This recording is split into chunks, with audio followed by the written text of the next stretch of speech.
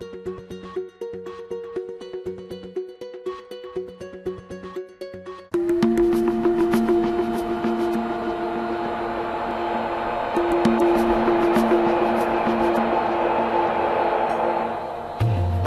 Mahny Djahanguiri, and I'm a yoga teacher. I teach yoga not just for humans, but yoga for humans and dogs together. And I come from a therapeutic background of working many years in yoga and yoga therapy with children.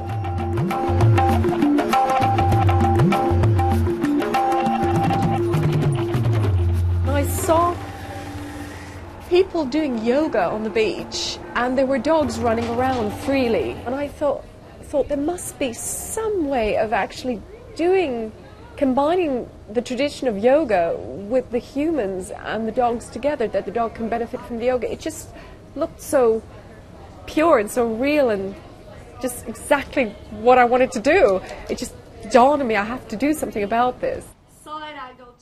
What I've always started with was the breathing and the chanting and the umming.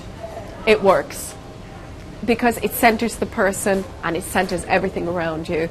I changed a little bit because I've noticed that some Doga practitioners, or yoga practitioners, owners expect a little bit of movement from the dog as well. So I've started to play around a little bit in between, doing poses where they can lift their dog up or do a special little extension where the dog extends out, you know, or an upside down inversion, because the owner does want to feel that they're also doing the yoga for the dog.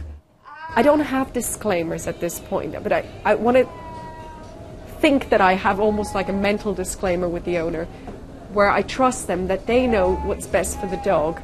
I think it's a good exercise to my little crazy puppy. I find that this cross very happy for puppy. The poses in itself is just cool, yeah, if you can do the warrior and lift them up, great. But if you can't, just reach down or just do the pose and let your dog sit there or observe you from the side. There's so many differences in every dog, not just breed, but personality, what I'm getting to know. And it's so interesting, just they're little people.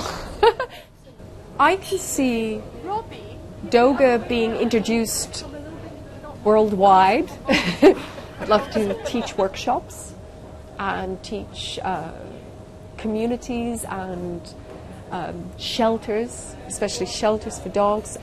Also, Doga works really well with autism. I use Doga with my autistic clients, 2 men, they're blind and autistic, and we've done Doga.